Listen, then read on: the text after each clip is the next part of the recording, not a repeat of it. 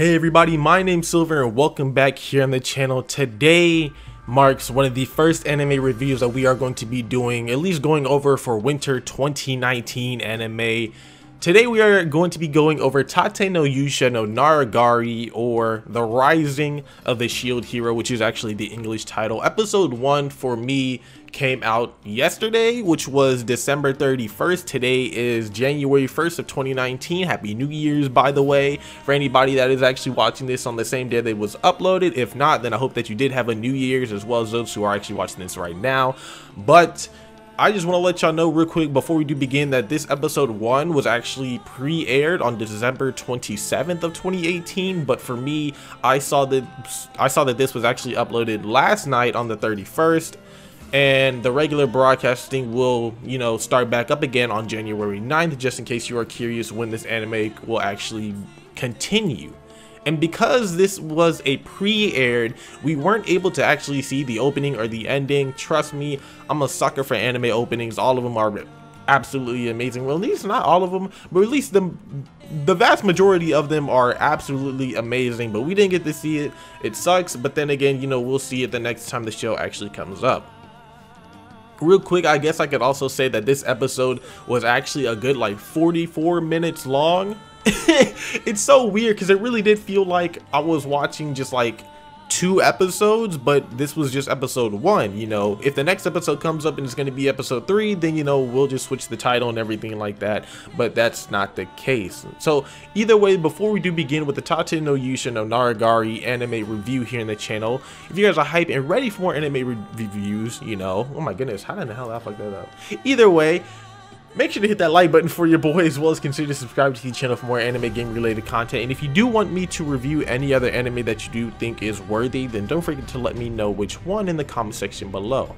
And with all of that out the way, now we can begin.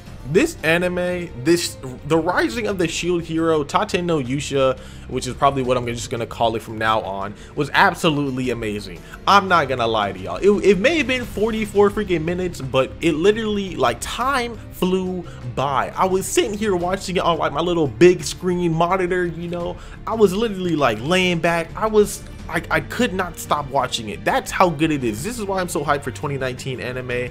But let's go ahead and begin. Real quick though, I am going to go on and read off of the summary from my anime list, and then go ahead and talk about the anime and give you guys my, I guess you could say, personal review. That's kind of how I want to do, these new anime reviews here coming to the channel for 2019. However, if you do want me to go back to the old way, which is where we literally just talk about everything that happened in said episode, then just go ahead and let me know. This is just like a trial and error type thing.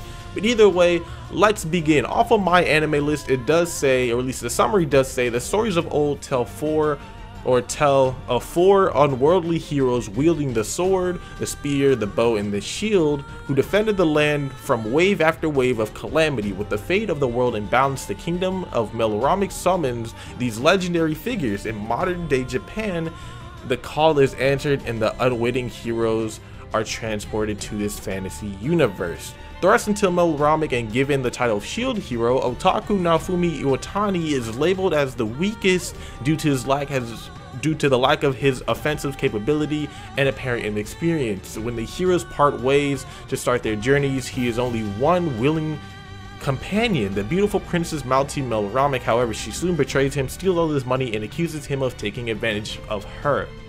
For his illegal crimes, Naofumi is branded a criminal and made outcast of society. With his hatred filling his heart, he sets out alone, vowing vengeance against those who have wronged him. I want you guys to know, I've read this summary many times before this anime actually did come out, and I was getting the impression that this anime was going to start off really slow and just go boom into action.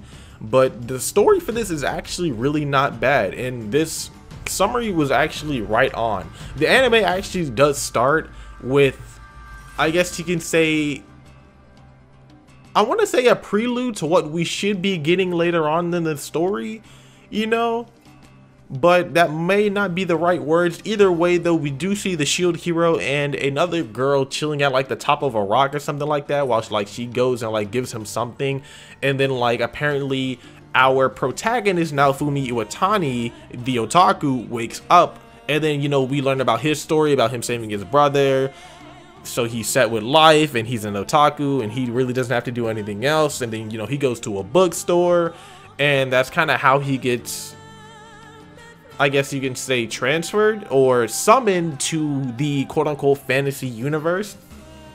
While he's there, the moment he gets summoned, actually, that's when he meets the other heroes. Apparently they all got summoned at the same time, and they are all from Japan, which is really amazing, at least how they did that. But either way, they all end up meeting the king.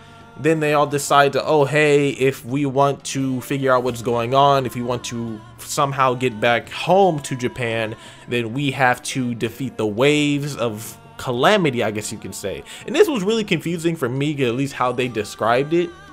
But later on, you actually do get to understand. So I'm just gonna go ahead and let you guys know right now.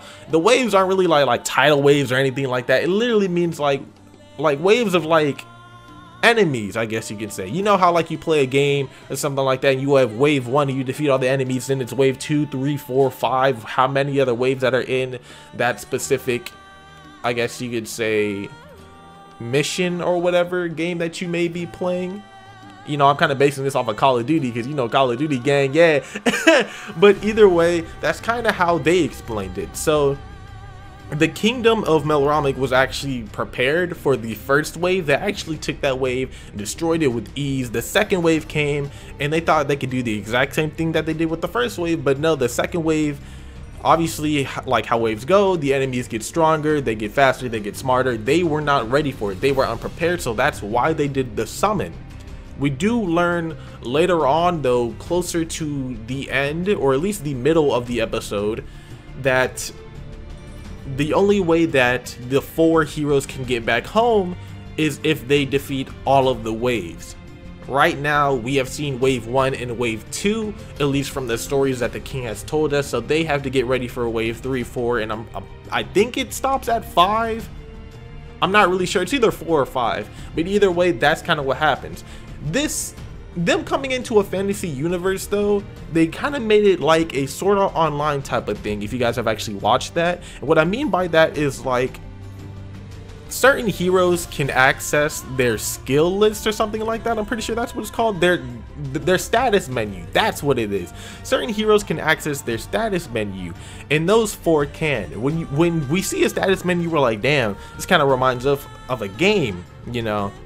And it was really nice how the 4 characters, you know, the sword, the spear, the bow, and the shield, I actually forgot all of their names except for Naofumi.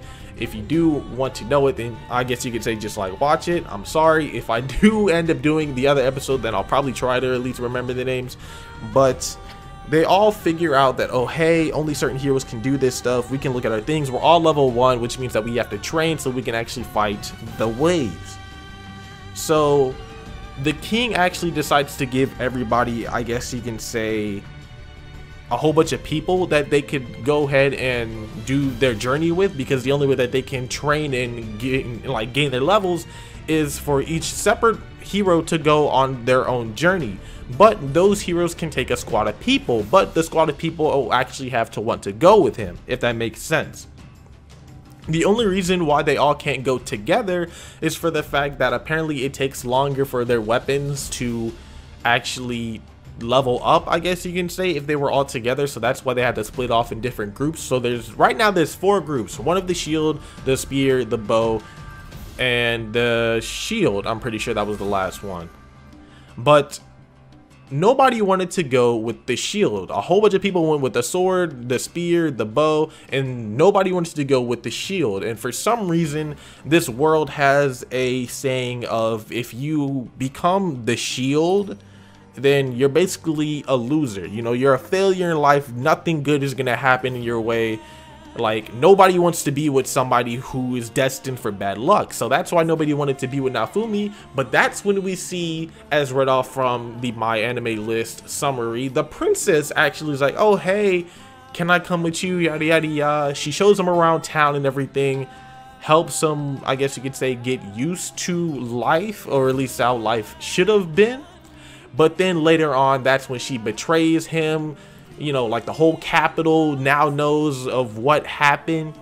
She actually frames him of doing, you know, the dirty sexual stuff with him, and it was absolutely wild. That's when we actually got to see her true colors. We got to see his true colors as well, as talking about he wanted to go home, but that's when the king actually told him, oh hey, you all can't go home until you defeat the calamity. So he ended up leaving. He's not per se banished, which I actually thought that he would have been, you know, at least after doing a crime like that, but I'm guessing because he's a hero, he was neither banished nor died. It's just for the fact that everybody in that capital, in that city, now knows of what he's done, so people didn't shun him out of it. You know, you even have some people trying to steal money from him, people basically treating him like dog shit, you know, while everybody else gets, you know, the good, you know, like everything handed to them, you know. So this is why I really do love Tate no Yuusha no Nariagari. It's for the fact that the shield hero is supposed to be a quote-unquote loser, a failure, something like that,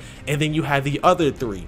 So right now, I'm not gonna say he's quote-unquote competing with them, but at this point he technically is, you know, because I wouldn't say it's really a competition, but it's more like, you all shunned me out. Everybody was like, oh no, you know, we probably should have killed you, but you can't, yada yada, you're banished. Not really, but you know, everybody's gonna know what you did. So that's why he starts to leave, and you know, that's when, you know, at least one from the my anime list where it said, oh, you know, with his hatred filled with heart, he sets out alone, vowing vengeance against those who wronged him. He's basically talking about the princess, but he believes that it's all of them, that they conspired this whole thing together because he's the shield, you know, and that's why they basically shunned him out. But we actually see this character grow. Normally when you see an RPG sort of online type of anime, you see the character traveling with somebody, they kind of teach them the ropes, and you know, it's kind of easy going from there. But because he's the shield, he does not have that at all. He is now being an adventurer himself. He's now having to, I guess you could say, protect his own life other than having people protect it for him. And you know, having that main character like, oh my goodness, like, I'm the main character, nothing bad's gonna happen to me, yada yada yada, you know, I'll always have people there with me. That's not him. This man literally at the end of the episode goes with a slave owner to go search for people because he felt so bad about doing wrong by others. You know, he even had like a couple people from like the slums, you know, because like he can't eat at the top anymore, you know, with like all like the cherished food and everything. He got to eat down low, which is not bad, because I mean, you still got to eat somehow, right? But either way, he even had those type of people coming to him like, oh man, you know, let's form a party, give me all your money so I can buy these weapons. And they were basically going to do the exact same thing that the princess did, and he had enough. He was like, no. They had a whole entire fight and everything, but because he's the shield, he can't really fight with that. So while he was training, he ended up getting monsters on him, but he become like resistant to the monster because of his levels. So he uses the monsters to attack, the shield to defend. It's really freaking amazing, bruh.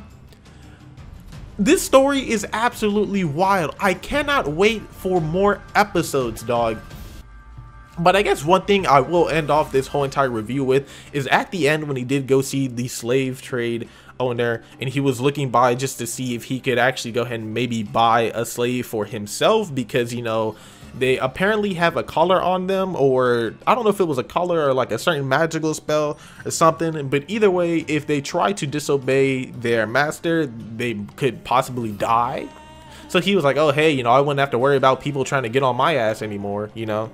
So he goes in there and he hears a girl's voice like coughing or something like that, and then he opens up the blinds, or at least, cause you know, or at least like he opens up like the little like curtains from the cage, not the blinds, I'm sorry about that, and it turns out to be a girl. Now this girl, if you look at her correctly, and if you look at her, you can kind of tell that she is the girl who is actually on the cover photo. She's the same girl who has the sword on the cover photo. Hopefully you guys can actually see the cover photo right now, but we kind of get the feeling that, oh hey, this is her. So oh shit, he actually takes her. I don't know if she'll still end up being his slave, yada yada yada, but either way, This anime is absolutely amazing. What a great way to start off winter 2019.